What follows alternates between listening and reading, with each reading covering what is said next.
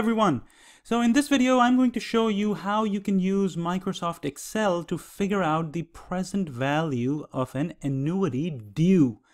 Let's dig into an example right away. So let's suppose your rich and benevolent uncle has promised to give you $500 every year for the next 7 years. Okay, so this makes it an annuity because you're going to get a fixed payment regularly at regular intervals, so every year, for a fixed number of years, which is 7. Okay, so here's the important part. You will receive the first $500 starting today. Now, it is this portion that makes it an annuity due. All right, in an ordinary annuity, as you might recall, the first 500 occurs one time period from today, or 1 year from today, in this case, whereas in an annuity due, the first payment occurs starting today or at the beginning of year 1. Okay, and so if the banks are paying an annual interest rate of 4%, the question is, how much is this cash flow stream worth to you today? So it is useful to understand this over a timeline. So notice that if this were an ordinary annuity, then the first 500 would have come to you at the end of year 1. This is the end of year 1. This is the end of year 2. And so the last one would have come at the end of year 7. But this is not the situation right now. The situation is this. This is an annuity due. So the first 500 occurs today, which is not end of year 1. It is the beginning of year 1. This is like January 1st, starting today. And so this is the beginning of year 2, beginning of year 3, beginning of year 4, beginning of year 5, beginning of year 6, beginning of year 7.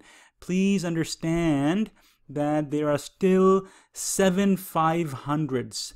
Right, and so that's the important part. It's an annuity due. You're going to get 7 500s, but you're going to get them starting today. Okay, so I'm going to basically then get rid of this stuff because that's not what we're talking about. So now, how do you do this? How do you do this? How do you do this calculation in Excel? Well, if you tried to do this using a formula, you might go to your lectures and say, oh, I know how to figure out the present value of an annuity due. This is the formula. And so you literally try to replicate this formula in Excel, which is going to be, it's going to take you some time. Well, let's try and do that. So $500 is the constant cash flow that you're getting.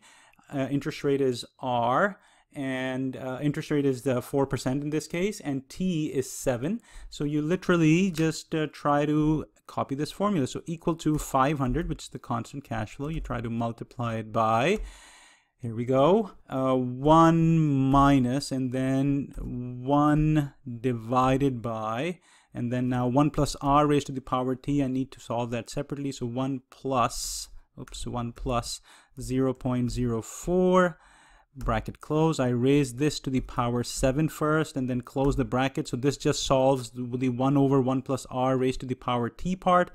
Then I close the bracket again, and this basically now solves the 1 minus 1 over 1 plus r raised to the power t. I need to multiply all of that with the 500 and then divide by r. So basically I'm going to put one additional bracket here. I'm going to put one bracket here. I know.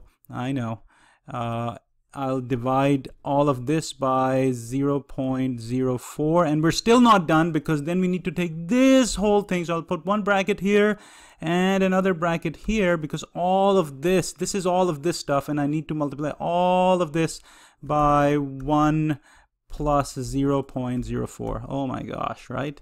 But anyway, let's see. So this gives you 3121.07. So that's the present value of this annuity due. As you can see, a lot of room. Like if you look at this formula, my goodness, you make one bracket wrong and you know, you're going to have to do it all over again. Fortunately, there's an easier way of doing it, and that's that. If you use the Microsoft Excel function equal to present value, turns out you can do this much more easily. When you do this, this formula basically asks you, what is the interest rate? You say, oh, I know that, 0.04. Okay, done. How many time periods we're dealing with? Or how many payments are we dealing with more specifically? And that's 7. Okay, so very good, that's 7. And then it asks you for the payments. What is your payment here? Payment again in Excel is the constant cash flow that you're getting every time period. Are you getting that? Yes, you're getting that, and that's 500 in this case. So you'll say 500. Okay, that's that. Comma, There's no future value here because all the future 500s that you're getting, they are sort of captured in this payment number that you've entered. So you don't need to enter anything for future value. But then when you go past future value, here's the important part. This is the critical part. Excel asks you, are you getting these 500s at the end of each period or at the beginning of each period? What do you think? It's an annuity due. You're getting everything at the beginning of each period. This first 500 was at the beginning of year 1. Today, or beginning of year 1, beginning of year 2, beginning of year 3. So here, and this is the critical part, you need to basically tell Excel this is an annuity due by entering this. So if I click on this, you need to enter type 1.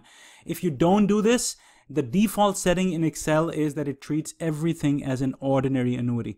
So you have to make sure that if you're dealing with an annuity due, that you enter this 1 here for type. Otherwise, you're going to get the wrong answer. Okay, so now if you do this and then you press enter, hey, what do you know? You get the exact same answer, which means that looks like we implemented our formula here correctly as well. You can ignore the negative sign here because as we know in Excel, if the future values are entered as a positive number, then the present value will come as a negative number, so you don't have to worry about that. All right, so this is one way that you could have done this in Excel. There is another way, and this is maybe an overkill, but one other way you could have done this is this. You said equal to NPV.